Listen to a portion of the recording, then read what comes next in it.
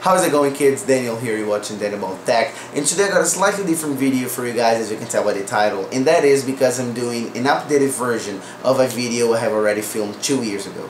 And the video is how to remove a passcode over iPhone, iPad, or iPod Touch. Alright, so the reason I'm doing this is because a lot of people have asked me if this method is still valid, and even though I told them it is, they want to see it. So I'm recording this video again. This is mid 2015. We are in July right now, and I'm recording this. I'm gonna do it in my iPhone 9, in my iPhone 6, iOS 9 beta 4. So that's the newest you can get right now. And I'm gonna show you this works. It works in iOS 8. It works in iOS 7. It works in iOS 6.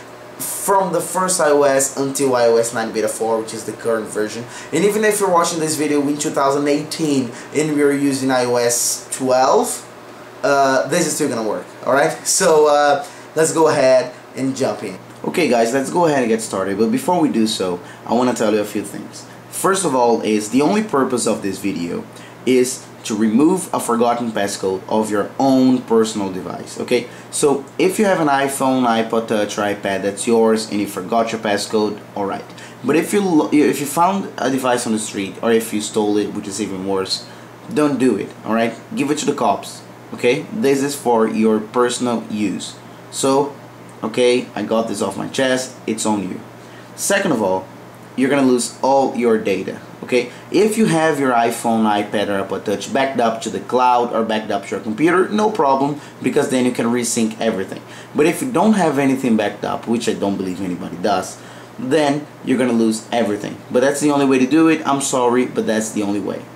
Third of all, we're gonna need a computer. Could be a Mac, a PC, or a Linux, but you're gonna need a computer. And as I told you before, this works with every device on every firmware. Right now I'm running iOS 9 beta 4. So let's just go ahead and get started. I have my phone right here, iOS 9 beta 4. I'm gonna need to, I have a passcode, as you guys can see, and let's say I forgot it. So I'm gonna hold the power button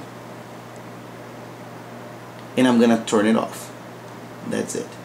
So iPhone is turning off in iOS 9. It doesn't show the spinning wheel anymore. But let's just wait a couple seconds to make sure it's off. So after that, you're gonna need to have your iPhone cable plugged up to the computer. So the other end is plugged up, this is the other end. Make sure it's plugged to the computer. So what you're gonna need to do is hold the home button and then plug to your iPhone. That's it. Keep holding, and then you're gonna see the Apple logo. Sorry, the iTunes logo. So you can release the home button right now and put your phone on the desk, and then you're gonna see that there is a problem with the iPhone. It requires it to be updated or restored.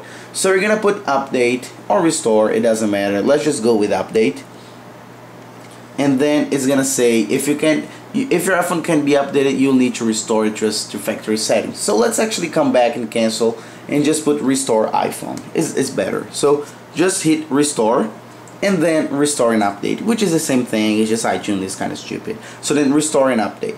So what it's gonna do is download the software, the latest version, and is gonna do it. It's gonna restore and update for you. I'm running iOS 9 beta 4 right now, and it's not an official version of the iOS. So then I cannot get back to iOS 9 just right now. I have to go to iOS iOS 8.4. I have already downloaded it, so that's why it's already preparing and restoring and everything. But if I didn't, it would start downloading right now. But the process is the same. We just have to wait until it downloads, and then it's gonna do exactly that. Okay? So then leave your phone plugged, and then you're gonna see the Apple logo. Let's see if it focuses, and you can see the status bar right there. So then you're gonna have to wait a little bit, and then it's gonna do all the process on its own. So again, it's gonna update to the latest official version, which now is 8.4, but could be iOS 9, iOS 10, iOS 11 if you're watching this in whatever 2017 or something. So waiting for iPhone. Let's wait a couple minutes, and then I'm coming back in a bit. All right. Okay guys, it's done. It took me around 4 to 5 minutes, and as you guys can see, you're prompted with the activate iPhone screen right there, as if you just got it brand new. on my phone I have the same thing. So you have the first screen where you can just like select your language and do everything as if your phone is brand new.